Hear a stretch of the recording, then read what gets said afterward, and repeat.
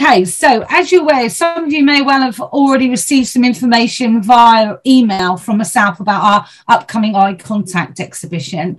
And Penny has quite kindly agreed to be one of our guest speakers and will be speaking in the afternoon on the Wednesday, the 28th of September at St. Mary's Stadium in Southampton, and she's speaking at 2:15 following Professor Angelotti, and Penny's going to be talking about her prize-winning adventures, professional chefs and home cooks that she met along the way, and having survived a near-death accident, Penny is back in Hampshire running the open site monthly online cooking sessions. So it's a way for you to have ask her questions time with Penny.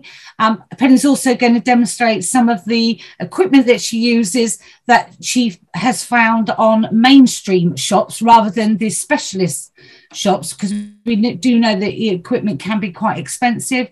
So yes, so thank you, Penny, for supporting the event. We're really looking forward to it, and it'll be a chance for you guys, if you can make the event, to meet Penny in person instead of on the screen. Oh wow!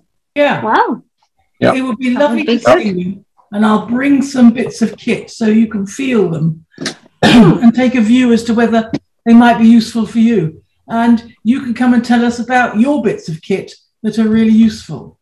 So we can sort of have a swap information session. Sounds good. Okay. We've got 2 Mediterranean recipes for you today. They are both pretty easy. So, you know, because it's too hot to make too much. They involve courgettes. Pardon? Do they involve courgettes? We've got. Not necessarily. We've got a mountain of them. Oh, well, there you go then. Yeah. If you hate courgettes, don't use them. If you love them, use masses of them. So I'm going to start off with a ratatouille, and I've got here a pan, but I've got some oil gently heating, and into that I'm just going to turn the oil up. When I was in Italy learning to cook there, they were saying that they always start with a cold pan, cold oil, so there's no real issue about heating up the oil and then putting things in, which of course makes it splash if you're not very accurate about doing it because you can't see. Now I'm making this ratatouille. Sorry, Alan's adjusting us. You done? Yes. Right, you won't be able to see this, but on here I've got my mobile little hob. On there is a big pan. Now this is actually a saute pan, so it's very wide, which is ideal for something like this. And it's about, just measuring it's about 2-3 inches deep. So it's quite a nice, large, deep pan. Gives me lots of surface area. And into this, I have put the onion and garlic. And I've also got quite a generous amount of olive oil because there's quite a lot of cooking to be done here. I've got loads and loads of vegetables. When you're making a ratatouille, there are all sorts of ways of making it. And in reality, we need to just think about it as sautéed summer vegetables. I am making it today because I'm going to serve it with a pasta sauce, with pasta. So it's going to make quite a good chunky sauce to go with pasta.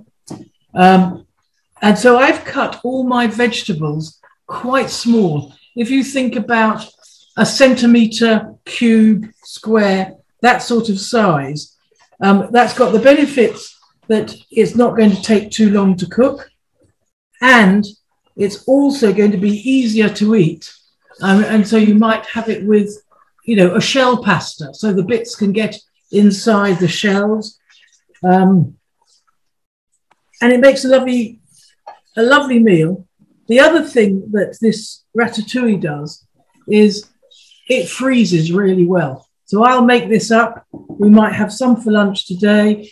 I will box the rest in my blessed Lakeland boxes and pop it in the freezer.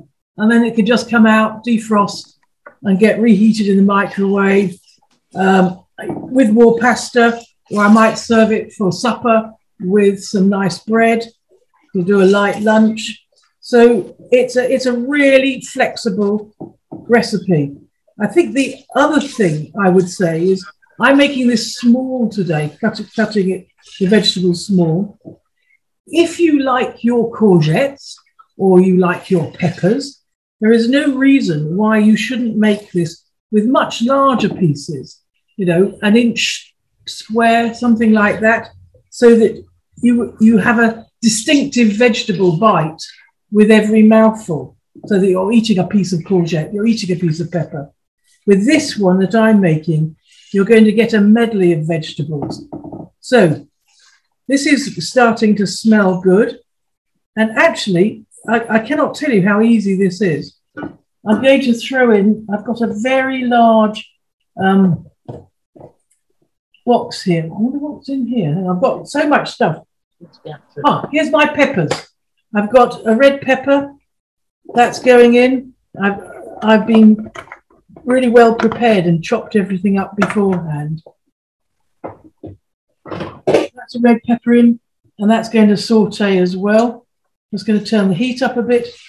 And I'm using a nice olive oil, an extra virgin olive oil, which I don't very often use to cook with, because extra virgin olive oil tends to burn very much more easily than common or garden subsequent presses of the olive oil. So I'm keeping the temperature not scorching hot. Can you hear how hot it is? Can you hear that cooking? No. It's just a little, not a, you follow me? This is me doing ventriloquism for frying vegetables. Multi-talented. Yeah, love it, don't you? And why not? So, you know, how simple is this? I thought to have some summer flavours, particularly if you've got lots of vegetables in the garden. We've got masses of tomatoes coming. We've got lots of cucumbers. We actually didn't grow courgettes this year because they take up a lot of space, we found. And actually, we eat the cucumbers more. And I've got a recipe with the cucumbers in a minute. So I'm now going to put in, I've got this big box here of masses of courgettes, which I love courgettes. Lots of courgettes, but I've also got aubergine. Now this has got a couple of aubergine just chopped up. I'm going to push those in. Just going to move the mix over to one side so the aubergines can get a chance to see the bottom of the pan. I'm just stirring my vegetables around in this pan. I'm trying not to get it too hot. I don't want things to burn. They are just sauteing. So that's gone in there. I've got peppers. I've got aubergines, courgettes. You could make this with just, you know, ignore the aubergines. Just make it with lots of courgettes. What have I got left? Now, I said to you that I'm going to make this to go with pasta. And I'm actually, and it sounds very odd, going to use a tin of tomatoes. That's because our tomatoes are not yet abundant enough or ripe enough to be used in this recipe. And do you know the chef Rick Stein? Oh, yes. Now, Rick Stein always says that, you know, if you don't have the right sort of tomatoes for this sort of dish or others, use tinned tomatoes, because tinned tomatoes are tinned at their very ripest. So there goes in, and you might hear the note changing. So in there, I've put a large tin of tomatoes. And this is one of those dishes that you can use as much or as little of any ingredient as pleases you. So if you don't like aubergines, leave them out. If you don't like peppers, leave them out. And you can hear the tomatoes going in. This is me scraping out the tin because I'm so mean. I want every drip of it. Okay. Right. And can you hear it? Not now, but I did just now. There is just a blah, blah, blah, blah, blah, blah, blah. Okay. I can hear it. Maybe, I don't know if I'm just imagining it, but I can hear something. Yes, it could just be me. Right. You notice I haven't put any salt and pepper in it. What I've got here is a little teaspoonful of ground black pepper. And we have some ground black pepper, which is amazingly hot. So I have to be quite restrained with it. So I'm going to pop that over there. I haven't put any salt into this because I am going to put in some olives. And here are black olives. Now, do you remember I said I cut this quite small because I want to use it as a pasta sauce? So these black olives, I've sort of halved or quartered so that they are a comparable size with the rest of the ingredients. And as they're quite salty, I haven't put any more salt in at the moment. And I'm just going to stir those through. And so if you're using olives, just check the saltiness at the end. Don't add any more salt in the short term. So that's a gloopy, globbly mess. So Penny, I don't like olives. So if I was to keep that out of the recipe, would you suggest putting a little bit of salt in? Yes, but I would still wait until you got a bit further on. You know, what we're going to do is probably let this just gloop away for 20 minutes, half an hour. You know, you don't want your vegetables getting over soft. You know, they need to be edible, go between your teeth nicely, but you don't want a mush, if you follow me. Right, I've got here, right, this is my chorizo. Now, I just happen to have, and this is the cooking type of chorizo, not the sort of slicing delicatessen type of chorizo. So I'm just going to put this in. If you don't like chorizo, if you don't want to have meat, don't bother. If you want something else, you could make little tiny balls of perhaps sausage meat. And I'm putting it in at this stage after the tomatoes, because actually I don't really want the chorizo to be, you know, I could have fried it earlier and it would have been a bit crispy and all the rest of it. With this, I just want it really to break down. And a big thing of chorizo is it's often got quite a lot of smoked paprika in it. So I'm going to be changing the flavor of this from a classic Mediterranean ratatouille by adding the chorizo. But it's going to hopefully make it all the more interesting with some pasta.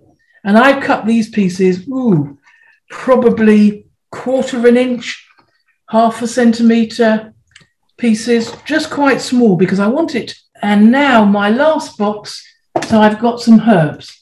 And again, it's what herbs have you got? You could use mint. I'd be quite cautious with mint. I'm going to be using Mediterranean vegetables, Mediterranean herbs. So I've got very finely chopped parsley, thyme, rosemary, a bit of sage. You could use oregano. Tarragon, again, is quite a distinctive flavour, probably a bit heavy for this. So, how's that? Is that smelling? You can't smell it, can you? We need smelling. Smelling wonderful here. Delicious. But it does look, it looks gorgeous. I'd be more than happy to come around for a bite of lunch with you this afternoon. Yeah. So, I'm just going to let that sit there and simmer. I'm going to turn the pan handle round so it's safe and I don't do it. And now I have another one of those recipes that is so embarrassingly easy, I'm nearly ashamed to show you. Do you remember we made the orange ice cream a few weeks ago? A few months ago? No? No, I wasn't on that session, so yeah. Well, the orange ice cream was, I think it's about 390 odd grams of condensed milk, a 300 milliliter tub of double cream, The orange, it was a zest of, I think, 2 oranges and a slug of Cointreau. I thought I was trying to make some space in the freezer. So I thought I'd try raspberry because I had some frozen raspberries. So I put probably 3 handfuls, big handfuls of raspberries into a bowl, frozen still, poured on the condensed milk, poured on the cream, and I happened to have some eau de framboise liqueur. So I put a slug of that in, got my stick blender, blended it till it was smooth, and it was already starting to thicken up because, of course, the effect of the cold raspberries on the condensed milk was stiffening it. Popped it in the freezer. Delicious. Penny, this is Supriya. I was on mute when you asked. Yes, I made the ice cream. Yes. And it went down really well. So we'll do it again. I think you could try it with frozen. I'm a real fan of having quite acidic fruits. Orange, lemon, raspberry. Is something that is going to cut through the sweetness that you have from the condensed milk. You could be seasonal, couldn't you? You could make it several times a year, depending on yes. Well, we now have boxes in the freezer: raspberry, orange, rum and raisin, coffee and walnut. So there's lots of delicious flavours there. Right, I'm going to let that pan just bubble away, and I'm going to show you a cold summer soup. Now, Susie had sent me a recipe this morning. Can you see me over here? Yeah. Yes. Well, you can't, but you know what I mean. Susie sent me a recipe this morning, but that was a cooked soup. This is a cold soup.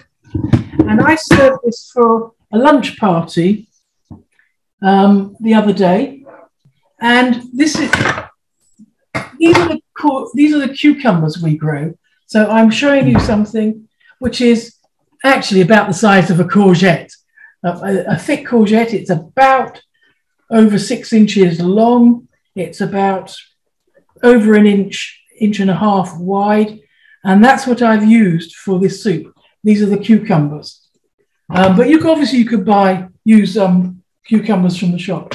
And what I've got in here is an ice cream box, which has just come out of the fridge. And this is the important bit. So in this ice cream box, I've got the equivalent of a whole cucumber. And for this, I actually peeled it, which is not really for me and not necessarily for you, if you can't see. But I've taken the green colour off the cucumber so that the soup will end up being quite pink. I've got a red pepper. I've got a kilo of tomatoes. These, I confess, were shop-bought tomatoes. The spring onion and some garlic, oil and vinegar. And I use sherry vinegar. And all of this was roughly chopped yesterday, and that's part of it. Put in this box with salt and pepper, 2 grams of salt, 4 grams of pepper. And I just stirred it around with, you might use breadcrumbs. Actually, we had some old dried up bits of bread, and I just measured the right amount, threw them in, and of course they've all collapsed and dissolved in the liquid. And that's what you're trying to do, is draw the liquid out of your vegetables. So here I've got my blender, and I have somewhere here, yes, my ladle. So I'm just going to ladle some of this into my blender. 1,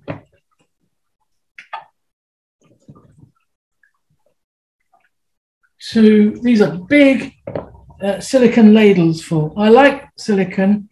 We just bought some silicone tipped tongs because it means it does less damage to my cookware. Can you hear it bubbling?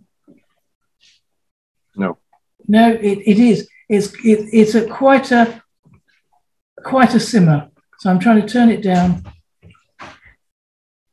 Again, I don't want those vegetables breaking down. I want them to end up as distinct little chunks. Right. So blender, half of the mix in, lid on. You will remember the trick about a blender. Make sure your hand is on top so the lid doesn't pop off and you get blender contents all over the kitchen. Did I tell you it was embarrassingly easy? Yes. So that was half the mix. I'm now going to pour the rest of the mix. So I'm putting in the rest of the veg. The reason I'm doing it in 2 halves is just slightly more manageable. And in fact, I've got so much, I may not get it all into here. Oh, yes. I'm just going to give it another go and then we'll put the rest in.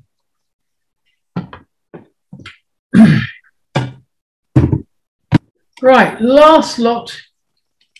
I'm going to check the texture because what you're expecting from this is a smooth texture, like an ordinary soup, and a certain degree of thickness, if I say it like that, because of course what you're going to do is you're pulverizing the breadcrumbs into the soup, and they're your thickening agent.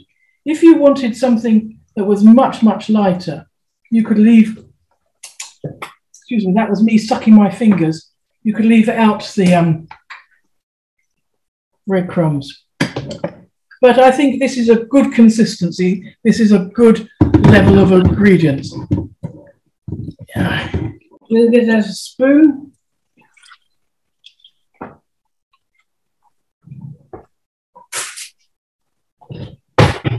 And see what I think of this texture now.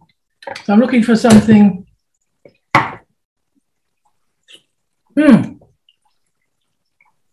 That is absolutely delicious. It's light and fresh, but it's got body and flavour. And what I will do with this now is I'm going to leave it in the blender jug. I'll put it back in the fridge. That will serve, I think that makes about 1.6 or more litres. So it's quite a lot of soup with some very simple ingredients.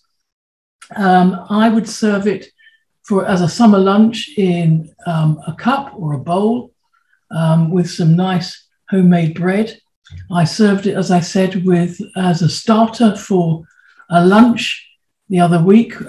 We had gazpacho soup and homemade bread, followed by coronation chicken and homemade pork pies. And some of you may remember that we made pork pies together way, way, way long ago. Yeah, well, you like that, Penny, you don't realise, do you, how many different recipes we've done online? Yeah. So, yeah, what an achievement that would be, guys.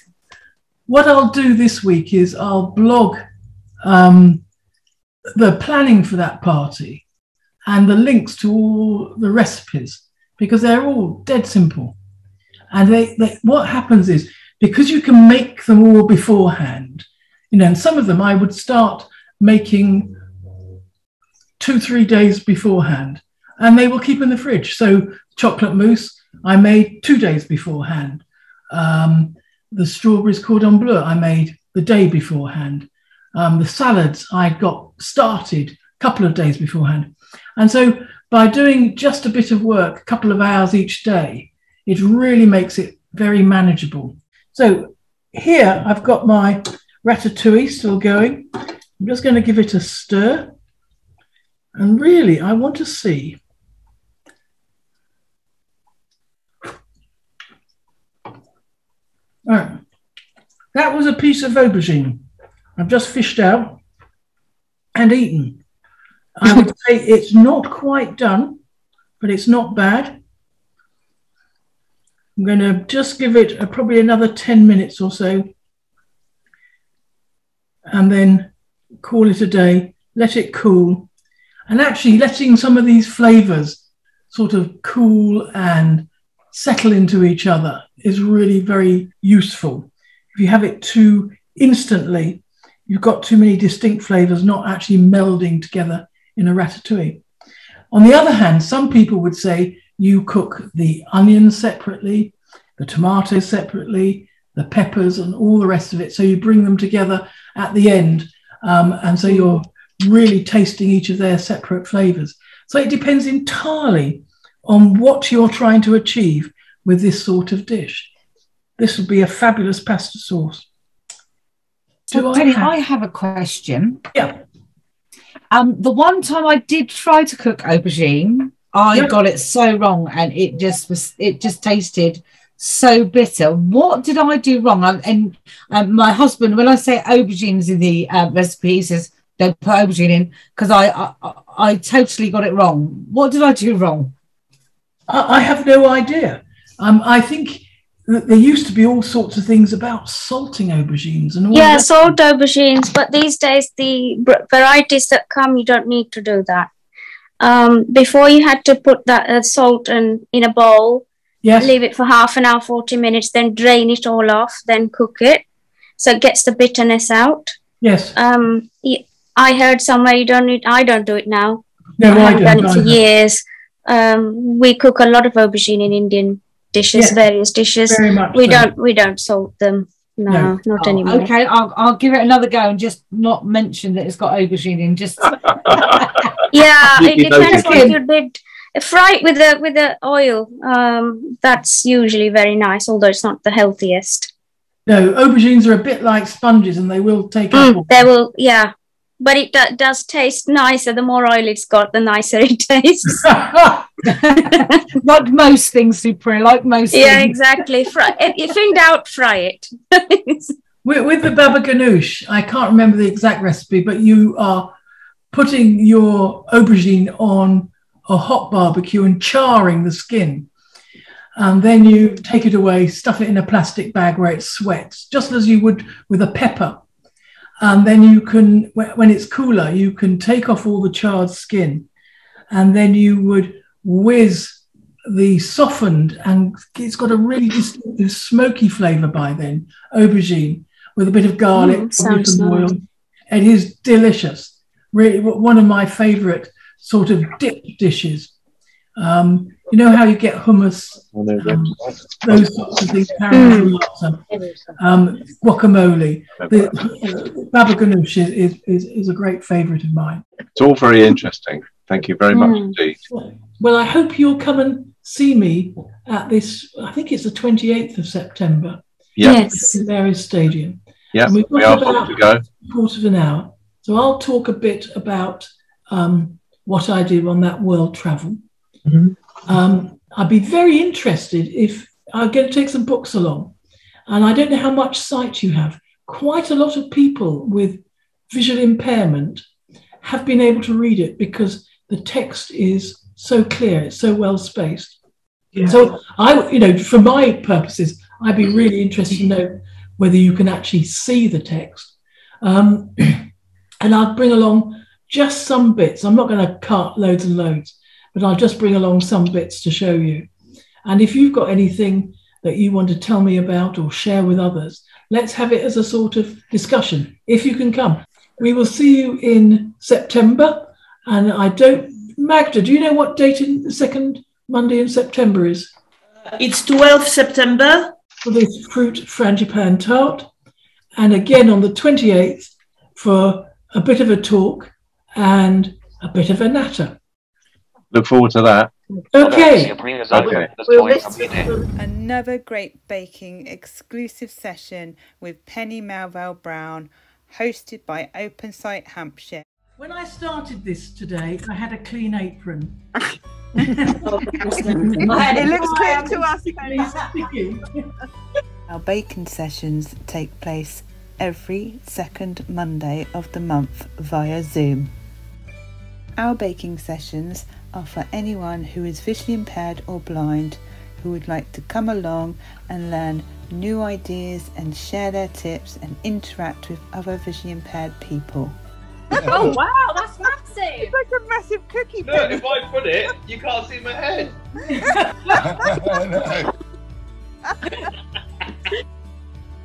To find out more about our regular baking sessions, please contact Open Site Hampshire on 02380 641 244 or email info@opensite.org.uk.